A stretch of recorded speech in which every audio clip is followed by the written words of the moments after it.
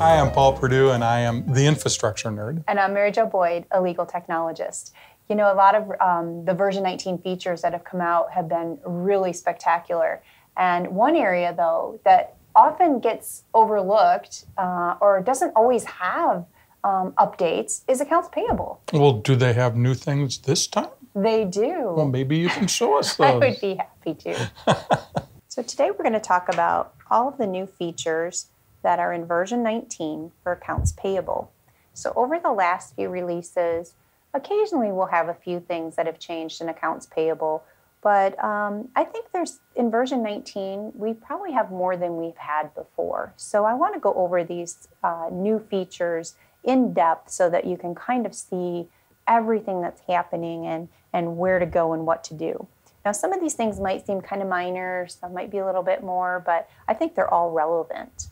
So the first thing that we're going to talk about is bank accounts and how now in version 19 we can inactivate bank accounts. Now, what does that mean? So if before you had a list of bank accounts and possibly you switched banks 1, 2, 3, 4 times, depending how long you've had the program, all of those bank accounts were still out there. And so when you would go to enter an invoice or manual check, you would have to go scroll through those bank accounts and make sure you pick the right one.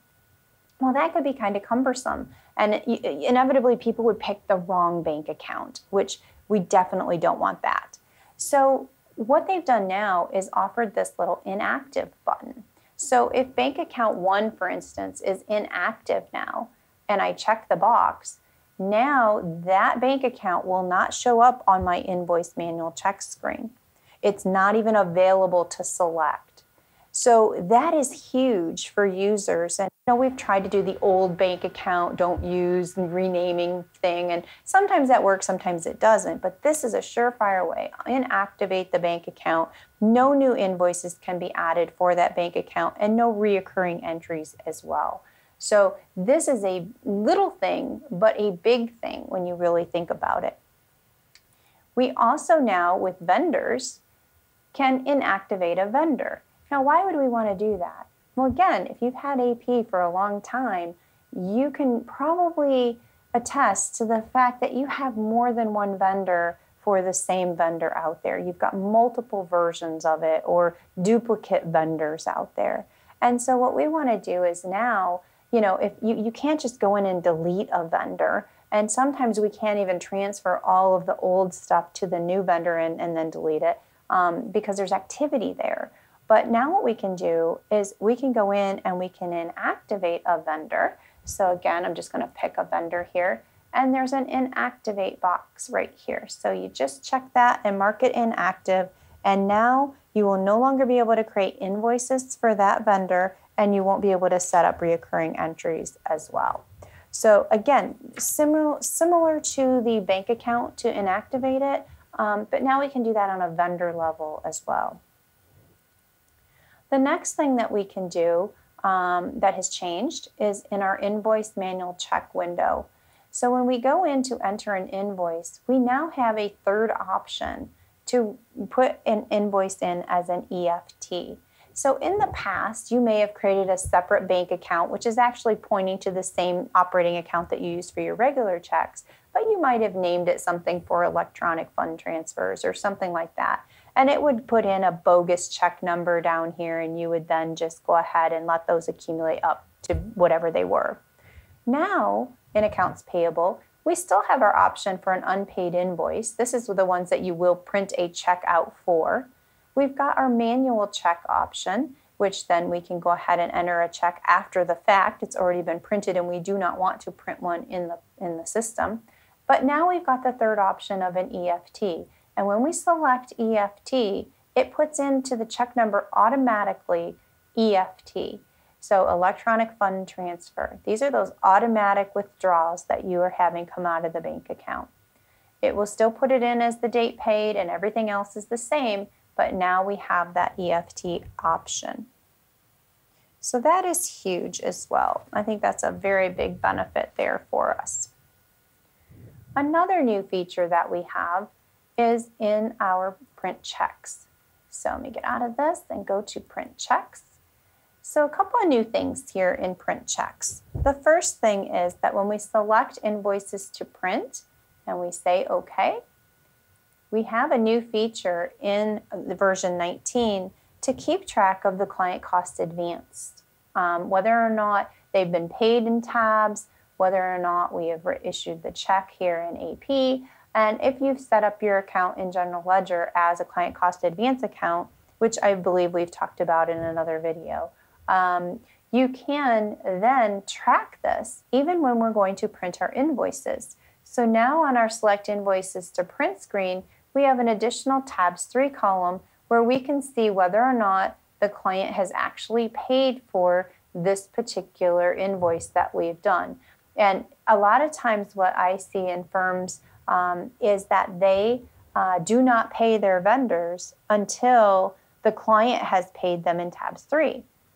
So when they receive the payment from the client for this court cost or this medical record request or whatever, then they go ahead and cut the check and pay the court or the medical provider or whoever that would be. So now there's a way to track that. Before I print the check, I can see immediately that this invoice right here, the first line, has been paid. But if I scroll down, this one has not been paid. These are all unpaid invoices that have not been paid by the client in tabs yet. So this gives me that tool to say which checks I want to print and which ones I don't. Now, tabs 3 has went even further to also give you a box here that says to exclude any invoices with unpaid tabs 3 cost transactions. So if I check that box and I say OK and preview this box, I have no checks out here that are unpaid because I've eliminated them off my list entirely. So then I could just check all and print all the others. Then if I wanted to see the remaining checks that have not been paid, I could uncheck that box and preview it again. So that gives you another way to track whether or not the client has paid those particular invoices or not. Something else that is new in terminology, since they did add the EFT option, is it has renamed the post checks, and now it's post checks and EFTs, or it would be void posted checks or EFTs. So those are just terminology things that have changed, nothing big, just so that you know it's the same concept, but now it will include those EFTs. Something else that's new and different is in our check register. We now have that ability to see those EFTs on the list. So I'm just going to do a check register. And so you'll see all of the regular check numbers. But if I scroll down, I have an EFT down here, and it will show on the check register as an EFT. Something else that is different with those tabs 3 costs is if I go to a cash requirements report, for example, there are several places this will show, but the pre-check register, the cash requirements report, the invoice by vendor list, the invoice by voucher list, any of those lists can show this tabs 3 information now. So what I'm going to show you here is if I look at the cash requirements report, it will tell me whether or not an invoice has been paid in tabs yet. So there will be underneath the invoice, let me see if I can find one here. So cash requirements, do I have any? Let me get down to another bank account here. Got a couple of them here. Let's see if I can find one that's not been paid yet. Maybe not. How about we look at the pre-check register?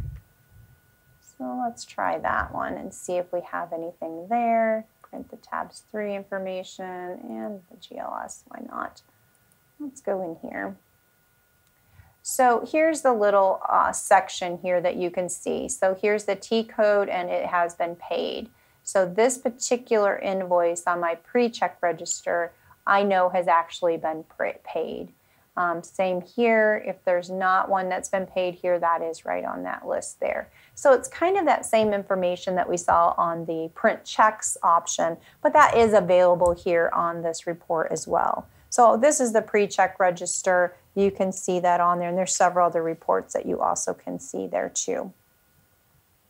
The other option that we have that has been added is spell check. So now in our cost entry window, when we are entering an invoice and then we are going out and saving that, I'm just going to throw one in here, and we will go in and just do that and just make sure this is to 100. So now when this cost window pops up, there is now spell check available in here. So we do have spell check. And then you can go ahead and maintain that just like in any of the other programs that we have. Now, lastly, I'm going to show you, is in our, get out of all that, in our customization, we also have a new box out here that we can only display tabs 3 cost entry window for advanced client costs. So what does that mean?